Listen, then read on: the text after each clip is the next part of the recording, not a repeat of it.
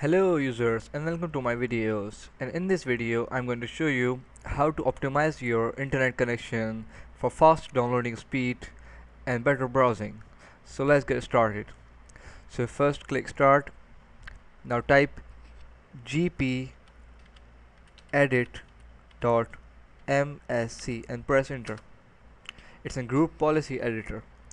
Now here is computer configuration. Now there's administrative templates. Double click on it. Now go to networks. Now QoS packet scheduler.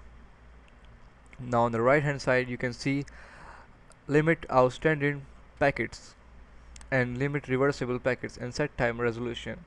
Now click limit reversible bandwidth. Double click it. Now enable it and set the percentage equal to 0.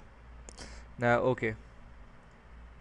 Now close it and open the software tcpoptimizer.exe. Now this is very good software for XP Vista and 7. Now select your bandwidth, like if you are using 256, set here. I am using 4 MB. Now I would like to set here.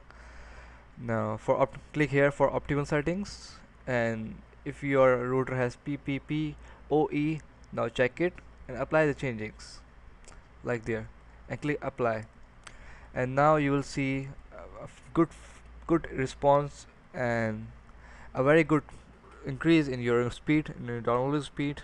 So thanks for watching and I hope you like my videos.